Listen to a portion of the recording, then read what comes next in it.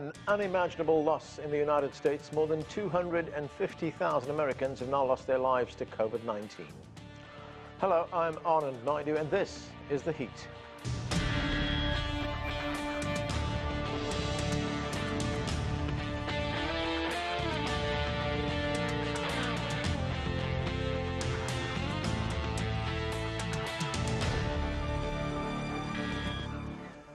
With coronavirus cases surging across the United States, the U.S. Centers for Disease Control and Prevention are now recommending all Americans not to travel on Thanksgiving holiday. As of Wednesday, the country surpassed more than 162,000 infections, with nearly 80,000 people in the hospital. North Dakota's governor asked nurses and doctors to keep working even if they become sick because of staffing shortages. The situation is so dire that in El Paso, Texas, that prisoners have been brought in to help move bodies to mobile morgues. And some hospitals are so overrun, patients are being airlifted to other cities in the state. During a briefing by the White House, Coronavirus Task Force Dr. Deborah Birx said Americans need to be more vigilant about wearing masks inside. Behind this level of community spread is a lot of asymptomatic cases. People are spreading the virus because they don't know they're infected with the virus. And so people are coming together indoors. Everyone looks healthy, but among those individuals could be individuals that already are infected, have no symptoms, and are unknowingly spreading the virus to others. Well, for more on the pandemic, let's bring in our panel. Joining us from Seoul is Dr. Jerome Kim. He's the Director General of the International Vaccine Institute.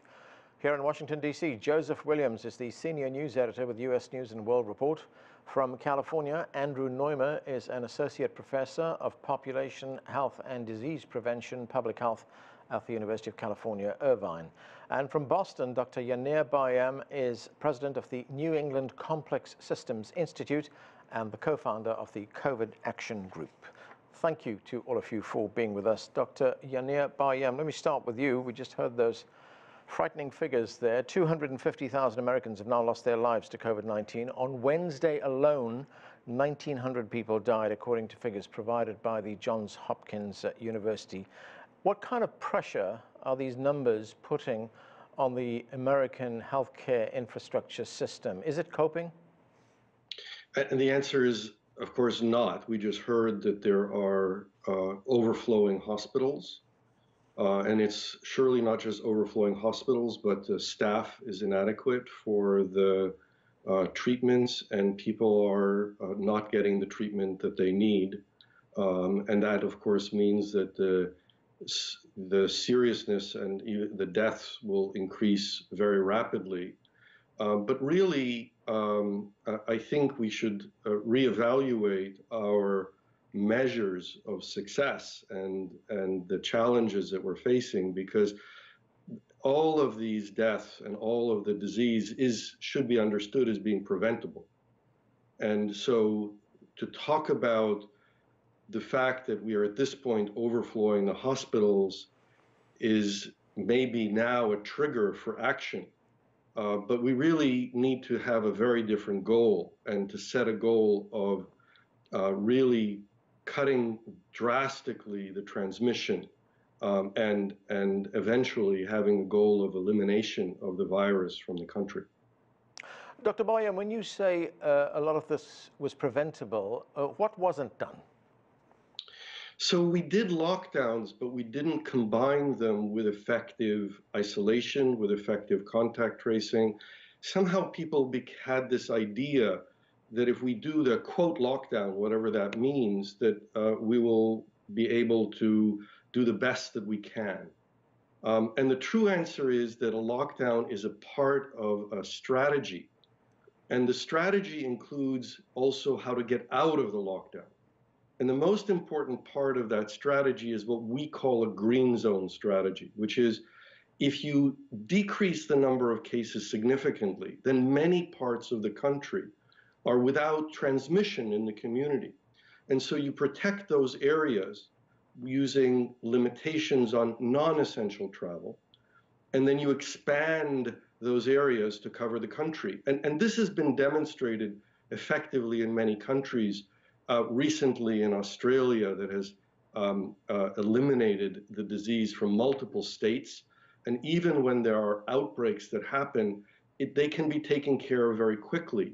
There's a firefighting strategy, right? You want to get rid of the fire, and then where it pops up, then you aggressively attack it and get rid of it in as short a time as possible. And the tremendous advantage of this, as opposed to the strategy that we've been using, is that we can actually open up rapidly, economically, in a normal way, so that health effects are tremendous, because we don't have people getting sick and in hospitals and dying and having the long-term effects of the disease, the long COVID effects. But also the economy can return to normal. And today we're looking at the situation in Australia and New Zealand and Taiwan and China and seeing that they have restored normal economic activity, perhaps with the exception of a few small areas for a short period of time when there's a new small outbreak. But overall, the economies are functioning and the people are engaging in social activities and in sports events, almost or very close to what we had a year ago before the virus came here at all. Andrew Neumer, we have seen this surge in cases over the past few weeks. It is not totally unexpected, because we were told that there would be a surge with the onset of winter here in the Northern Hemisphere. But if we look at the United States, in every state infections are rising. Only in Hawaii has there been a decrease of 10%. What is your view on why we are seeing these surges at this time? We're seeing the surges at this time because we predicted, as you said in the question, that in the fall and winter we'll see surges. These respiratory viral diseases are seasonal with a winter dominance. All of them are. Influenza, RSV, measles, the coronaviruses that cause the common cold, the rhinoviruses that cause the common cold, etc. These viral respiratory diseases are all seasonal with a winter dominance. And experts warned all summer long that we would see rises in the fall, and that the summer little mini waves that we were seeing were simply a byproduct of the fact that this is a newly emerging virus. That it breaks trend in its first year because it's brand new, and we get these little summer waves. But infectious disease experts have been warning for months that we were going to see fall waves. There are changes in humidity that help the spread of the droplets that the virus spreads with. There are changes in human activity, including schools, but not only schools. And the fact of the matter is, we don't fully understand, the exact recipe by which these viruses are all winter dominant, but we know from decades of experience studying them closely that they are winter dominant. And so we definitely have a tough row to hoe to get back to where we were in late summer, and we're not alone in this respect. I mean, Yanir talked about some of the amazing success stories, and we should try to emulate those to the extent to which we can. But Europe is also facing very tough statistics right now. So let me enter a little bit. Thank you for laying that out. But I do think that the seasonality is not the primary story here. It may play a role, but what we see in many countries is that there's simply a consistent exponential growth since the opening up of economies and social activity in the summer. So it seems that the primary driver is just the human behavioral activity, that we know that the disease transmits by, it's a respiratory disease, it transmits through the air. And as long as we were in the lockdowns, we at least weren't growing in cases. But once we relaxed the restrictions, the number of cases simply increased and increased and increased. And if you fit it with a curve that's a straight line on a multiplicative plot, so that's how we measure infection, it's just a straight line. So there's no indication that there is a seasonal difference in many places in the world including in many countries in Europe and in the US. Right, Andrew, just one other point before we move on, Andrew, and that is, to what extent, as you pointed out, it's also flu season right now with the onset of winter, to what extent does that complicate the treatment of people having COVID-19? And of course, there is the additional issue, which was pointed out by Dr. Deborah Birx at the beginning of our show at the White House coronavirus briefing, where there are so many people who are asymptomatic and don't really know they have the virus and could be spreading it that way. Well, the asymptomatic is the big worry because the evidence suggests very strongly that people who are either totally asymptomatic or just pre-symptomatic, their symptoms haven't emerged yet, can spread the disease. And so that's why we all need to mask, not just some of us, and that's why we all need to take precautions, not just some of us, and that's why contact tracing, where appropriate, is very important. It's very hard to contact trace in an exploding epidemic. It's easier to contact trace in an epidemic where we have cooperation from everyone in terms of masking and so on. But the asymptomatic transmission aspect is a big part of why this is spreading the way it is. Dr. Jerome Kim, a lot of people are pinning their hopes on vaccines. And we had some good news over the past few weeks. We heard that vaccines are proving to be safe. The tests are telling us that. Oxford University scientists announced that the vaccine that they are producing showed a good response, a strong immune response in older adults. What can you tell us about this? That's actually a very important demographic, since we know that the elderly are particularly susceptible to dying from COVID-19 infection. So that was really important. I mean, the recent announcements have been really remarkable. It's two proofs of concept, actually. First, that an RNA vaccine can protect against an infectious disease, and second, that it's possible to develop a vaccine that actually protects against COVID disease manifestations. I think that the good news is that we potentially are going to be hearing about additional vaccines, not only RNA vaccines, that protect against infection or disease and are safe at 2 months. So that's the key here. We have 2 months worth of data, both for efficacy and for safety. So there's still a lot of work to do. Other vaccines, such as the Pfizer vaccine, also appear to work very well in the elderly. Actually, the efficacy data in people over 65 was 94%, just 1 percentage point below the 95% that they reported yesterday. So let's just hope that these levels of protection persist for 6 months, 12 months, 24 months. Right. Dr. Kim, when you say 2 months efficacy, is that sufficient, do you think, to convince people that this is safe, that it's safe to take the vaccine? Because we hear a lot of skepticism from people saying, we don't know whether this is safe, it's been rushed through. Yeah, and so, I mean, I think that that all the efforts that have been made have really been done to look at safety first and efficacy as well. Usually when you start a vaccine trial, you're very worried about giving the first dose to humans.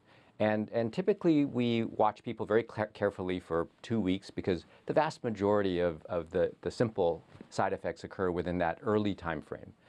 The 2-month period, and the 2-month period is one that the US FDA chose, I think, very carefully. By 2 months, the vast majority of things that we're going to see like Guillain-Barré will occur.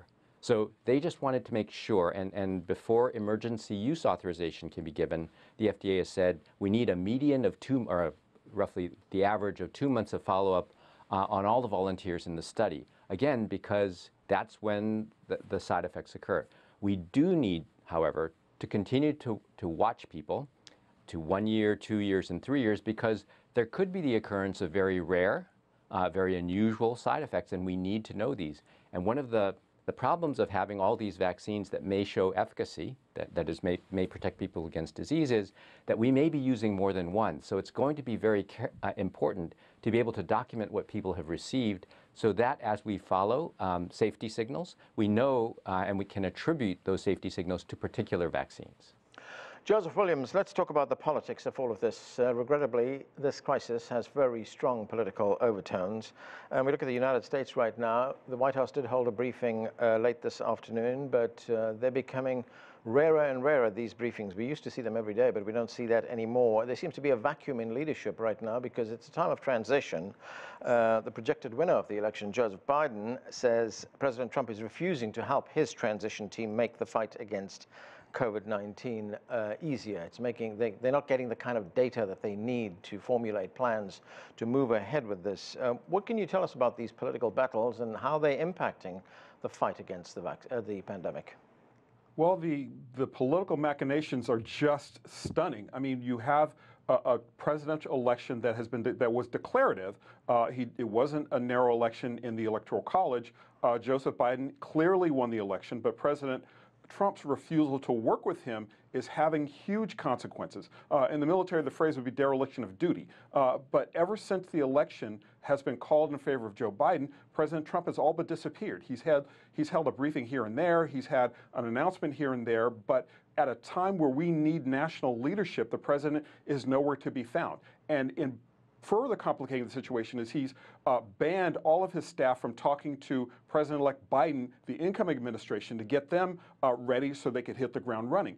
And so that ban, coupled with the president's, and there's not really any other way to describe it, it's almost selfish behavior that he is trying to prove that the election was not a legitimate one.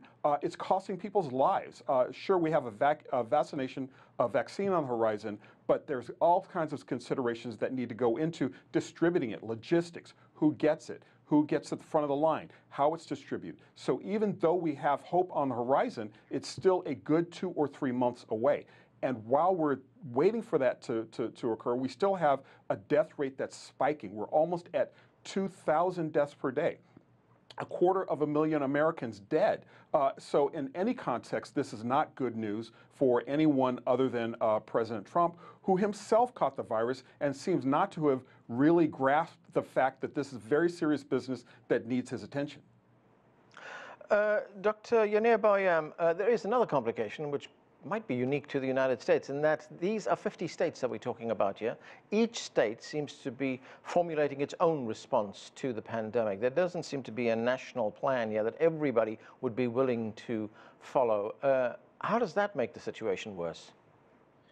Sure, it's really important for there to be collaboration, but Australia also has multiple states, each of which has their own plan and is executing, but they talk to each other, right? And in the United States, people can and do talk to each other. Multiple states talk to each other, and it is possible for them to form shared plans and to aggressively take on the challenge. I think the real problem is simply one of maybe two parts. One is setting the goal.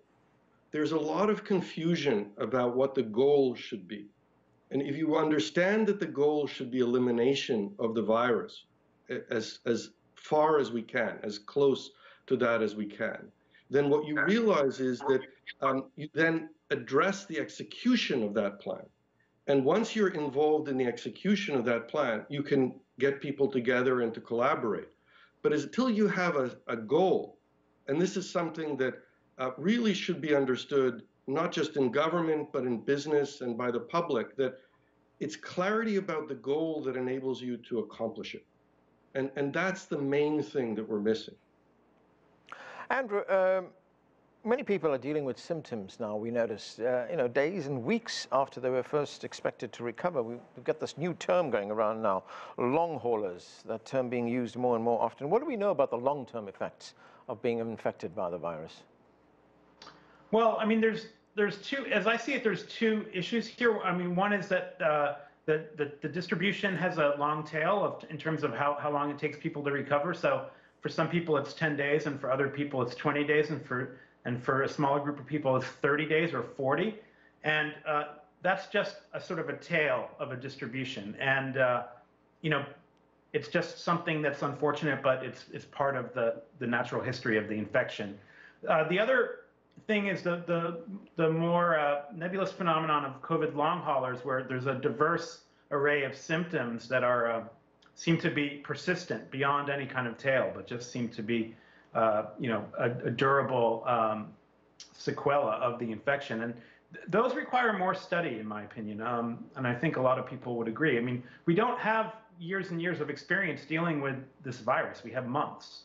And so it's too early to say that. Add something, yeah. If I could add Yeah. something, we do have at this point, 8, 9 months, and sure, there's a lot more that we can learn, but we have hundreds of thousands of people that have joined support groups and are reporting their cases, and the medical institutions have recognized that this long haulers or long COVID is a phenomenon, and it does show up in quite severe consequences, including heart damage and brain damage and lung damage and damage to other organs. And there does seem to be very direct damage to organs.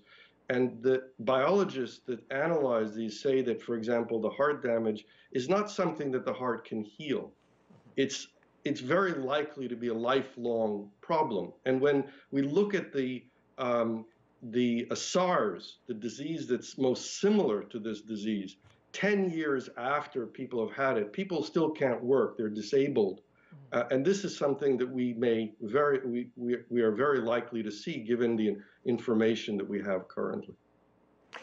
Dr. Kim, talking about vaccines again, the pharmaceutical company Pfizer announced that its vaccine is 95% effective. Another company, Moderna, says its drug is 94.5% safe. Now, of course, they will go to the FDA for certification. What is the criteria that the FDA here in the United States will be looking at to certify these drugs safe? So I think it's really important to distinguish between what the companies are applying for now, which is emergency use authorization, and what the FDA will do in the end. The FDA had preset criteria for efficacy, and that was an efficacy greater than 50%. So these are at 2 months, again, significantly in excess of that. And, and it's very, very positive news. What the FDA might grant, and what I think Pfizer will soon, if it hasn't already applied for, is permission to start using the vaccine under emergency use programs. I think, as some of the other speakers have said, let's just remember that this is a war. The vaccine is a very important weapon. But you need a strategy which still is going to include masks, distancing, and hygiene. And you need to make it in significant quantity at high quality. And then you need to distribute it to the people around the world, the army that's going to fight and inoculate everybody, and allow the vaccine to actually do its job. So there's a tremendous amount of work in front of us. But I think that the news of Pfizer, Moderna, and hopefully other companies in the next few weeks is going to be very, very important. Right, and Dr. Kim, when you say they will apply for permission and possibly get permission for emergency use of the drug, does that mean that the FDA will perhaps lower its criteria or its standard when it authorizes drugs of this type? So the FDA has actually already published guidance, and the guidance is very similar to other vaccines that the FDA licenses. So, so unlike countries where vaccines were approved without any evidence of safety or efficacy, the US FDA will continue to use safety and efficacy, as will the EMA, for conditional approval perhaps in Europe. So I think it's going to be very important to actually look at those data. And one of the reasons Pfizer didn't apply as soon as it made the announcement was it didn't have adequate amounts of safety data, and the FDA required that. Joseph Williams, when this outbreak first started, and that was 9 or 10 months ago, one of the biggest issues in the United States, remember those news conferences that the White House used to hold every afternoon, the big issue was a shortage of tests. But even now, 9 or 10 months later, we're still seeing long lines of people in many, many states waiting for tests. Is U.S. testing capacity still lagging behind? Clearly it is. Anytime you have long lines waiting for people to get tested for a vaccine that's highly contagious, and that those tests on that day are merely a snapshot in time, they don't predict whether or not you're going to continue to be safe for days and days, or even if you don't have the virus and may be asymptomatic and those symptoms may come on later before you get the results of your test. So the testing capacity is really lagging behind. Look, the problem here again is not lack of a national strategy, lack of leadership.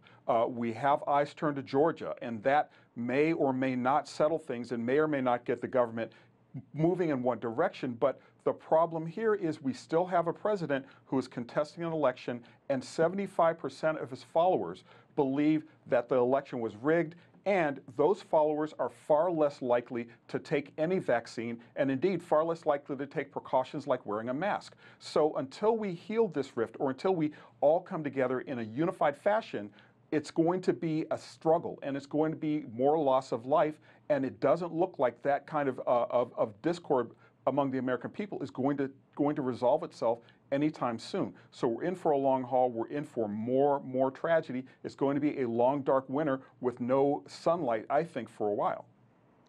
Yanir Bayram, we have been hearing from the World Health Organization on these vaccines. We heard from Mike Ryan of the World Health Organization. He says that they're only part of the solution, not all of the solution. Let's listen to what he had to say. Adding vaccines is going to give us a huge chance. But if we add vaccines and forget the other things, COVID does not go to zero. We need to add vaccination to the existing physical measures, being careful, and hygiene. And if we add that physical distancing and hygiene and care to vaccine, I think we will go a long way to getting rid of this virus. So, Dr. Bayram, this is something that needs clarity, because there is a view, which I have heard from many places, which is that once we take the vaccine, everything's going to be fine. We go back to life as normal. Yeah, everybody would like, this magic pill that we take and then we're done. And we have a flu vaccine, and we still haven't gotten rid of the flu. It comes back every year. And so thinking about a vaccine as a solution to the problem is not a good idea. And the other thing that we have to remember is that it will take time. As we were just told, there's a lot of logistics, and the time frame of this is surely not immediate. Having the approval for the vaccine is not having millions and millions and millions of vaccines that are actually given. So there's a long time, and this disease is killing almost 2,000 people per day. We can't wait. So that we really do need to think about it as part of the strategy. If we get the number of cases down quite low, then the vaccine helps in what's called a ring vaccination, where you vaccinate as part of the understanding of who are the close contacts. And so you limit the transmission, and that helps you control the outbreak. And this was done with Ebola in the Congo just a short time ago, a couple of years ago. But the main idea is the following. Most vaccinations that are new are used in this supplementary way. And what we need to do is to really grab hold of this and make a decision that we are not going to keep living with this virus. And realizing that even the controversy and the conflict that's happening in the country it's not the main story here. People care about their families and their friends. And if we take the strong action, we can prevent the people that we care about from getting sick and from dying, and recognizing that in communities, different communities can take ownership of the responsibility and to eliminate it. And it doesn't have to be the subject of a national controversy. Yeah. Because in communities, we do care about each other. I wish we could continue with this conversation, but time has caught up with us. Thanks to all of you for being with us. That's it for this edition of The Heat. I'm Anand Naidu in Washington, D.C. Thanks for watching.